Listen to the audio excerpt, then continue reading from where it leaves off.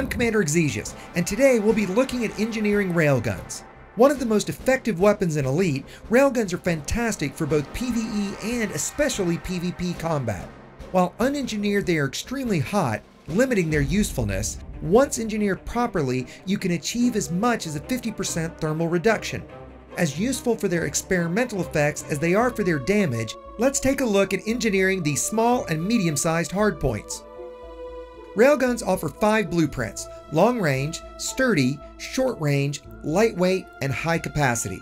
Starting with likely the most useful blueprint, long range, our maximum range is doubled, with fall off receiving a similar increase, bringing their fully effective range to 6 kilometers.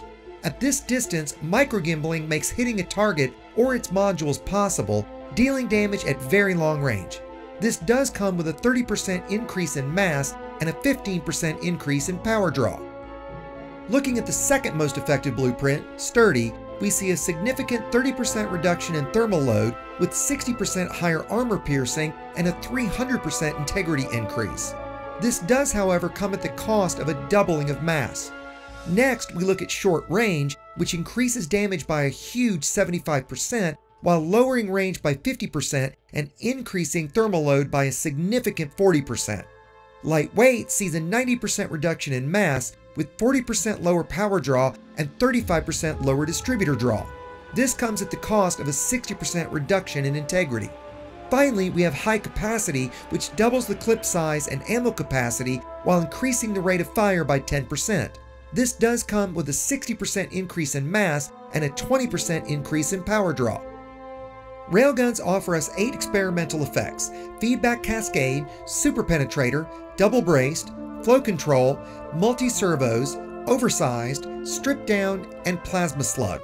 Starting with one of the most popular, feedback cascade, this experimental dissipates 30% of a cell bank's energy if struck during the spin-up time of the bank. This comes with the added benefit of a 40% thermal reduction at the cost of 20% of overall damage. Super penetrator munitions are capable of penetrating hull and damaging all internal modules along the trajectory of the shot, making them extremely useful for attacking specific internal modules such as frameshift drives and power plants. This also offers a 40% thermal reduction, however, it increases reload time by 50%.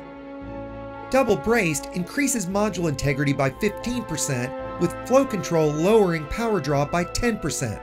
Multi-servos decreases the rate of fire by 3% while increasing power draw by 5%.